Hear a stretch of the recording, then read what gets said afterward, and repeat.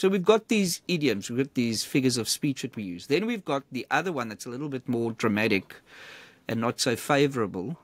And it's become a running joke, I think, between friends, but it still has a sting to it in a way that I'll relate back to the becoming a rabbi story in the first century, is when someone says to you, don't quit your day job. If you were to bring one of your boys to me and you said, I want them to study with you to become a rabbi, I would sit with him and ask him a couple of questions.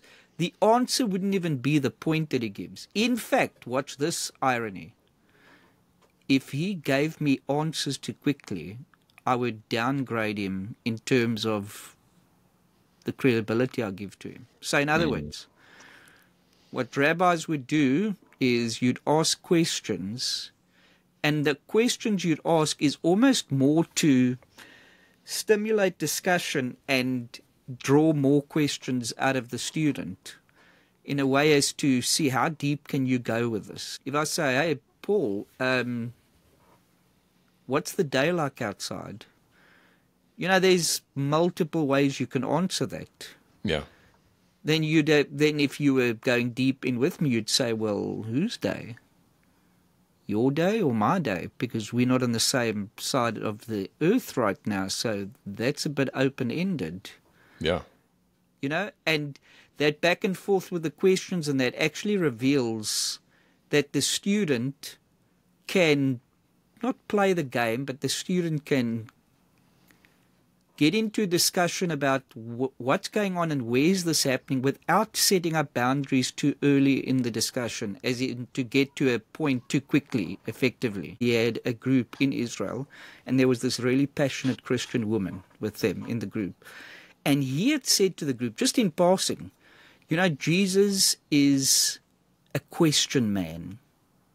And this woman took offense to that because she's like, no, he's my answer man.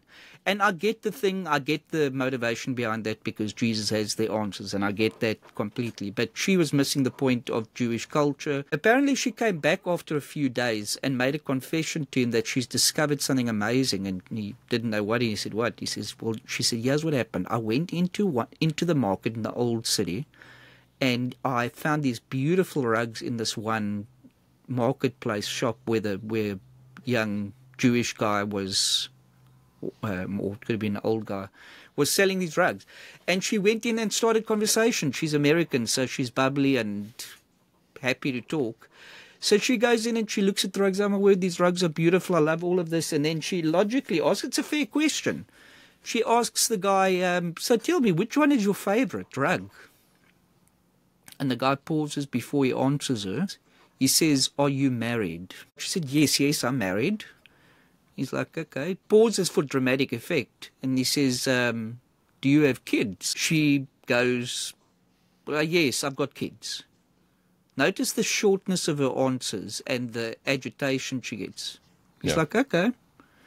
He says, how many kids have you got? Look, by this point, she's about to lose her mind. But she's like, well, I'm in this far, so I might as well just eventually this idiot's got to get to his answer. Yeah. She's like, with 3 kids. He pauses again for dramatic effect. And his last statement is the answer to the question. He says to her, which one's your favorite? A Jewish question gets answered with a Jewish question because that's how you do it. You will get to the answer, but that's the process. So when you read that they sat with Jesus, there's a banter, there's a back and forth. And they were impressed with his questions and his answers because that would have gone back and forth. That's the process of what you do, you know, and that tells you a lot in itself. That, to me, I'm like, yep, that sounds like a group of rabbis sitting with a group of disciples. That reminded me of a Jewish joke I've heard, which is that, is it true, you know, you say to the rabbi, is it true that if you ask a Jewish person a question, they always answer you with another question? And the rabbi said, who told you that?